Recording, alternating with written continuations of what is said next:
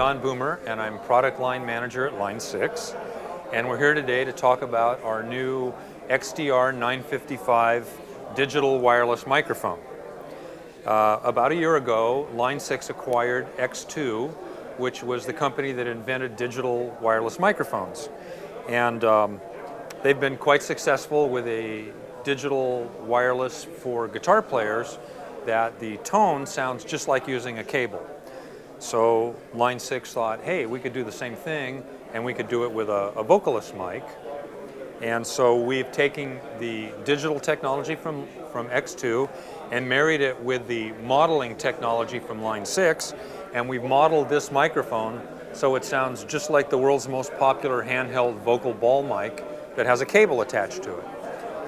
Wireless microphones generally don't have the tone of their wired counterparts because there's so much you have to do to transmit the sound.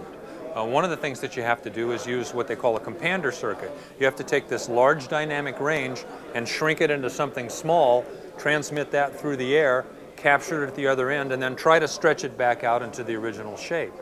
With digital, that's not a problem, and so we don't use a Compander at all. That allows us a microphone with an extremely wide dynamic range that behaves just like a mic with a wire. In other words, you can whisper at this mic, you can scream at this mic, and the noise floor doesn't change. You don't get distortion.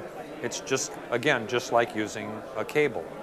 The second part of our microphone story here is that we operate on what's called an ISM frequency band, which gives us a microphone that doesn't require a license, which current UHF microphones actually do require a license.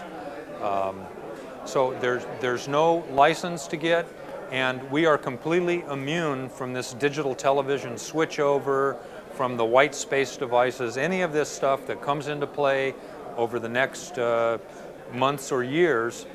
We simply operate in a different band, and we're totally immune to all that changeover. Our system, being digital, broadcasts actually with 2 transmitters, and there are actually 4 receivers. There are 2 channels broadcasting and 2 diversity receivers. So 4 complete receivers in this package means that you're very unlikely to ever have a dropout. It's simply double what anybody else does.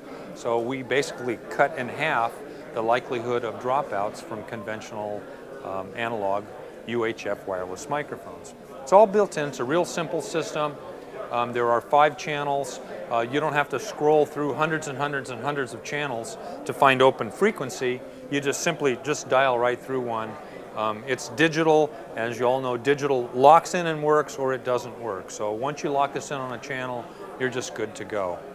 And again, the tone, maybe that doesn't seem like a big improvement, but to be able to add the sound of a wired microphone back to a wireless mic. I mean, up to this point, you've chosen to use a wireless microphone because the performer needed the freedom to be able to dance around on a stage or to move all through the stage, and you simply had to settle for the tonal quality that you got, which basically was, with Compander systems, they're forced to roll off the low frequencies of the microphone, and that's the biggest difference in current analog wireless microphone technologies and digital microphone wireless technologies. We have full frequency response down to 10 cycles, 10 hertz at the bottom end, 20 kilohertz at the top end would be what our transmitter is capable of doing. So again, this microphone is modeled to sound just exactly like that very popular ball mic that everybody uses out there.